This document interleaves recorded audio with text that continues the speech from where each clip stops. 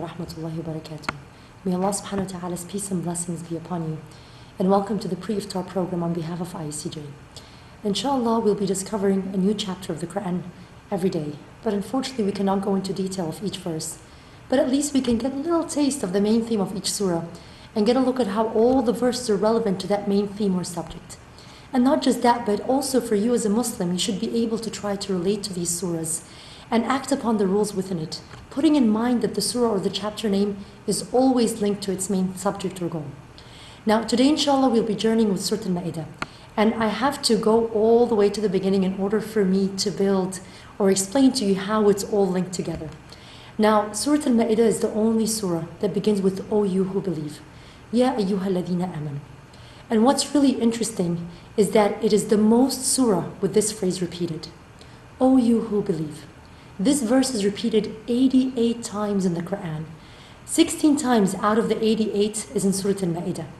And the very first verse of this chapter is its main theme. And before I go on to explaining this, the verse, O you who believe, needs a stand from us. We hear this verse or phrase so many times. But what does it mean? Or what does it imply? It means, O you who believed in me as a God. And O you who accepted to submit or enter my religion. And O you say you are true believers, obey my orders. Do you see what O you believe here implies? And that's why Abdullah ibn Mas'ud radiallahu anhu says, if you hear the words, O you who believe, then pay attention. That's what the companions would do. For it's either good that you'll be ordered to do, or evil that you'll be ordered to refrain from. So, Surah Al-Mai'da is Madaniya or Madinan. It was revealed in Medina, one of the very last surahs revealed. And you will see that some of its verses were revealed after the farewell pilgrimage, which was shortly after the Prophet Muhammad ﷺ's death. And that is why Aisha radiallahu anha says, it is from the last surahs revealed. So whatever you find in it to be permissible, then allow it. And whatever you find to be in it to be forbidden, then abandon it. So what is the theme or the subject of Surah Al-Mai'da, or the table spread? The subject of this surah is found at its very beginning, the very first words. O you who believe, fulfill the pledges or contracts. Fulfill your obligations towards Allah subhanahu wa ta'ala. Do you see how the Quran is flowing? First, Allah subhanahu wa ta'ala sets the Islamic rules in Surah Al-BAQARA. And He subhanahu wa ta'ala tells you to cling to these rules in Surah Al-Imran. And then He subhanahu wa ta'ala tells you, in order for me to give you these set of rules and assign you as a vicegerent on earth, beware of oppression and be just with people. And then finally He comes to the surah and tells you, after I have told you all this, hold tight and cling onto your pledge with me. Surah Al-Mai'da stresses on the importance of fulfilling your obligation towards pledges or contracts with Allah subhanahu wa ta'ala. And I know, once Ramadan approaches, a lot of us have the intention to draw closer to Allah subhanahu wa ta'ala, and we have that enthusiasm inside of us. But I wonder, will we really fulfill these pledges? So this is the main theme of Al-Mai'da, fulfill the pledges. And there will be 16 calls to the believers, and each call will stress on the fulfillment of a certain pledge. This pledge, fulfill it, and that pledge, fulfill it. And then in between every couple of verses, you see Allah subhanahu wa ta'ala stressing again on the importance of fulfilling pledges. So, let's look at the first call to the believers. O you who believe, fulfill all contracts. Lawful for you are the animals of grazing livestock, except for that which is recited to you in this Quran. So what is the first command? Fulfill the pledges. And the first pledge mentioned here is a very strange one. What is the pledge? Eating lawful or halal food. Do not eat except what has been made lawful or halal for you. And since Allah subhanahu wa ta'ala has provided us with what is halal or permissible, then do not recite to what is prohibited. And do you see how Allah subhanahu wa ta'ala is merciful here?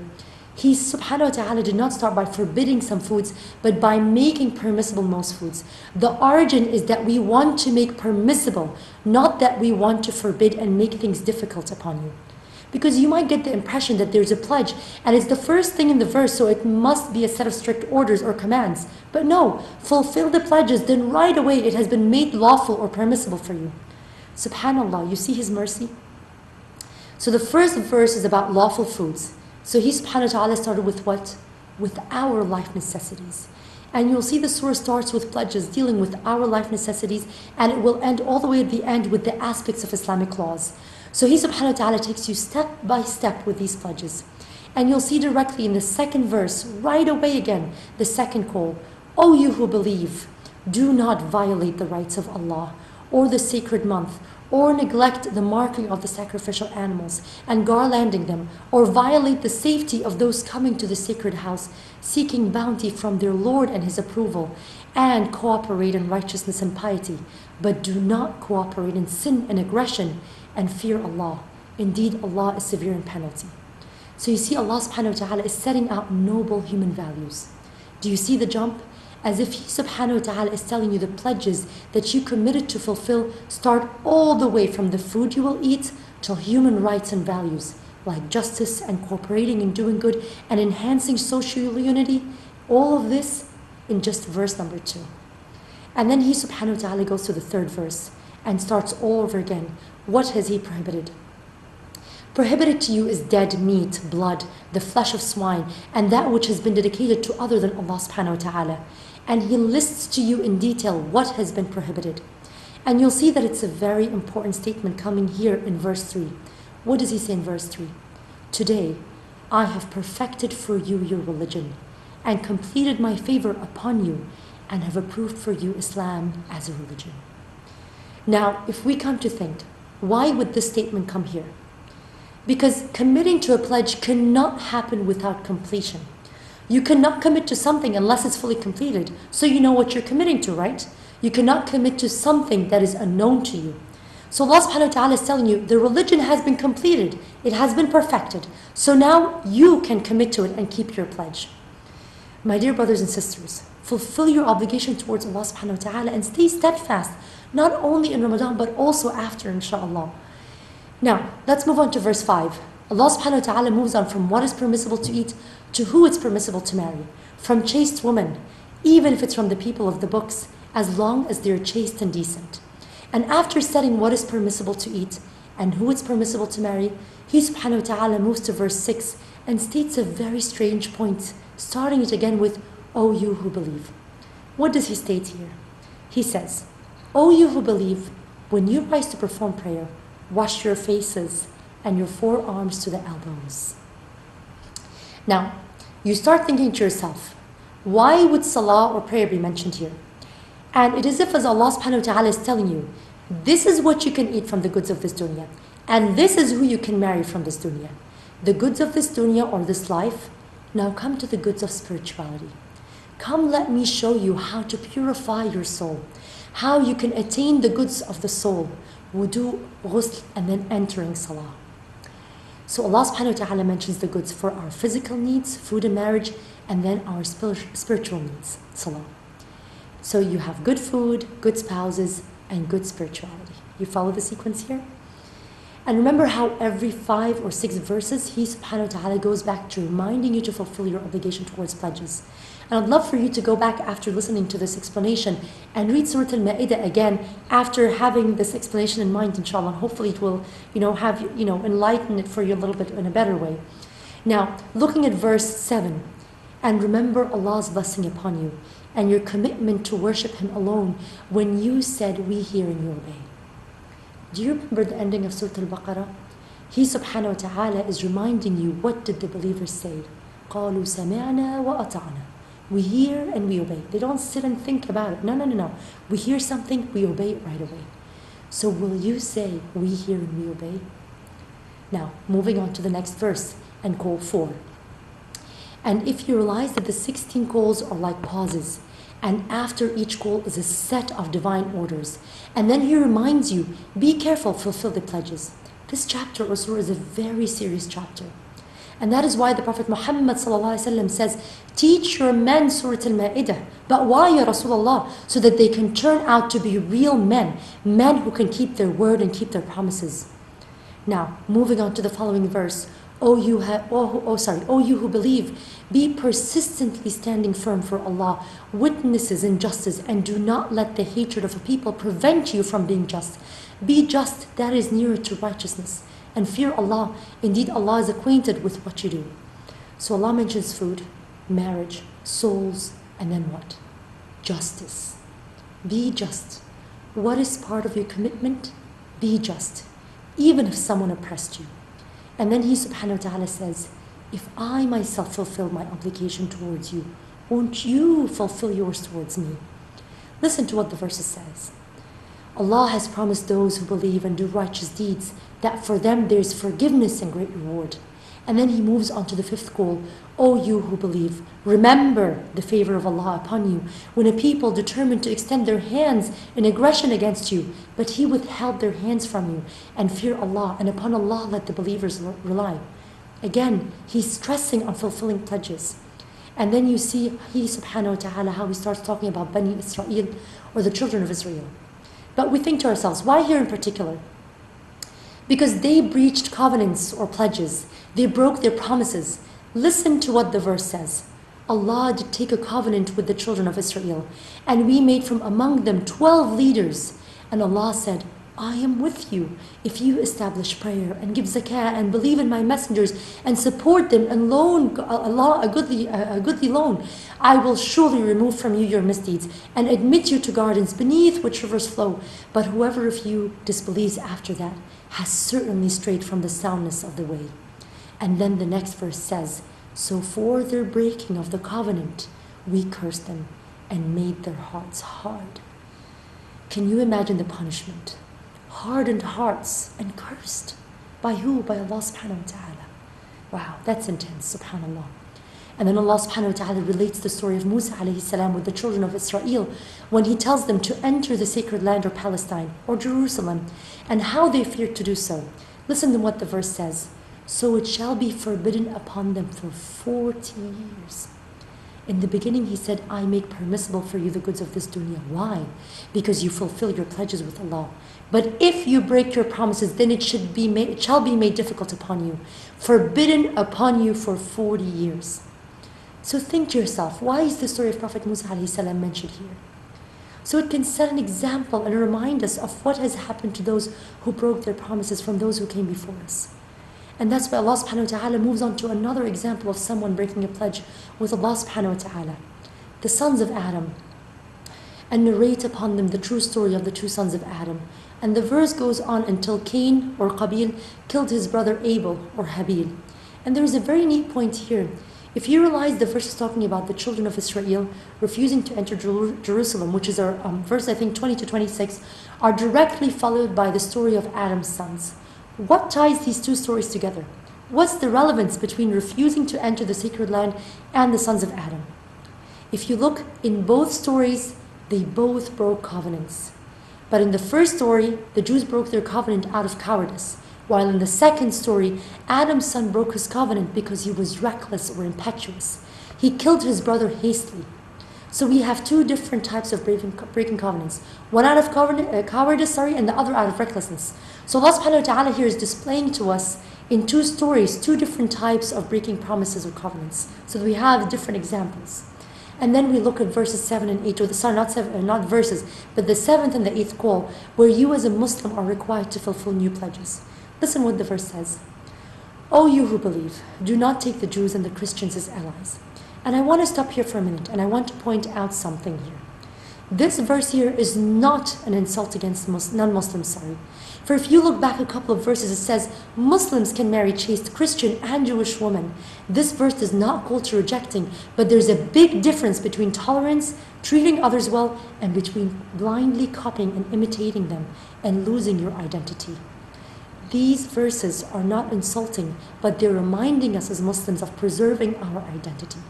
Then we move on to the 9th call, and Allah subhanahu wa ta'ala says, O you who believe, whoever of you should revert from this religion, Allah will bring forth in place of them a people He will love and whom will love Him. And now this is a really beautiful verse here. Why? Because this verse should have said what? If you don't follow my path, then await a torment or what? Or punishment from me, right? You don't follow me, you get a punishment. But no.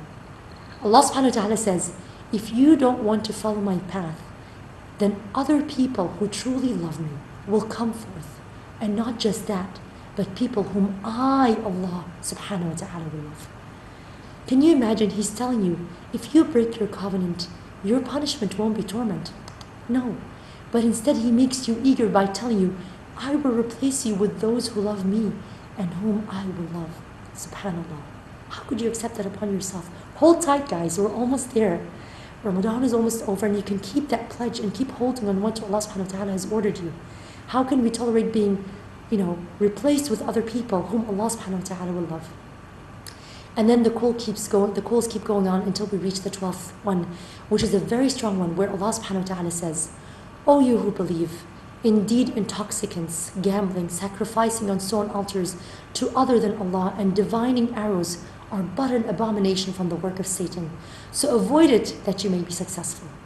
So how can you come near drinking or fortune telling after hearing these verses? He put drinking with the pledges. Do you see how serious it is? And then the calls go on until we reach the 14th and 15th call, and both are very significant as well. Look what the 14th call says. O you who believe, do not ask about things which, if they were revealed to you, will distress you. But if you ask about them while the Quran is being revealed, they will be revealed to you. Allah has pardoned that which is past, and Allah is forgiving and forbearing.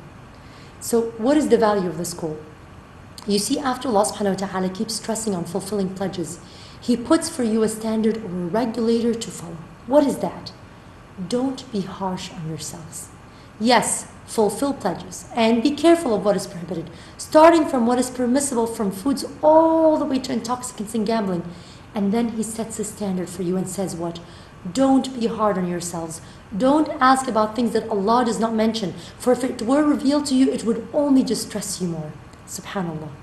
And then He subhanahu wa ta'ala sets another standard for you in the following call, the 15th divine call.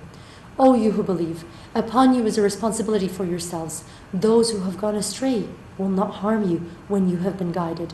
To Allah is your return altogether. Then He will inform you of what you used to do. You know what the rule to follow is here? The first was not to be hard on yourselves by asking about matters that Allah subhanahu wa ta'ala did not mention.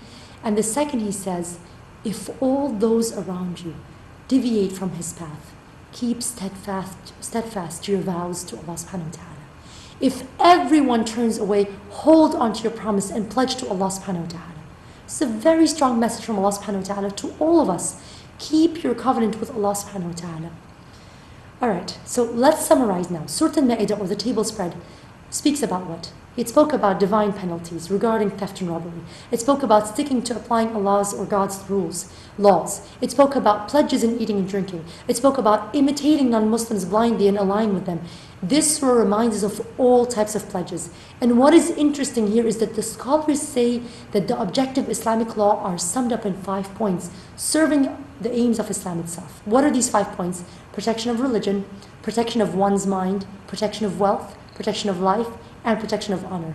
These 5 points are all covered in Surah Al-Mai'da. And then the surah has a beautiful ending, saying, on the day when Allah will assemble the messengers and say, what was the response you received? They will say, we have no knowledge. Indeed, it is you who is the knower of the unseen. The beginning is, O you who believe, fulfill your pledges. And the middle, O messenger, convey that which has been revealed to you.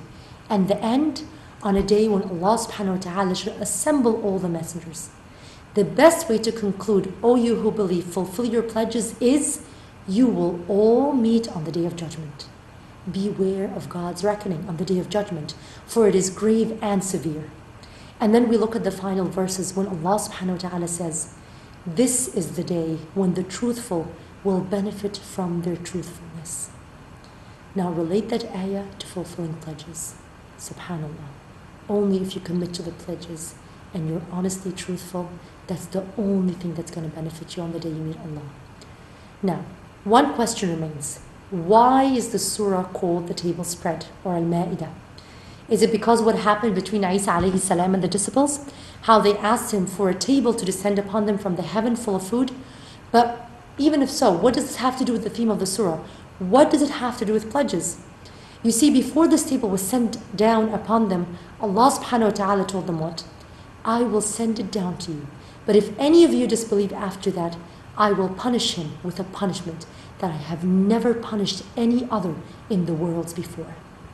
If you break your covenant or pledge after such a miracle, your punishment will be one that no one has endured ever before.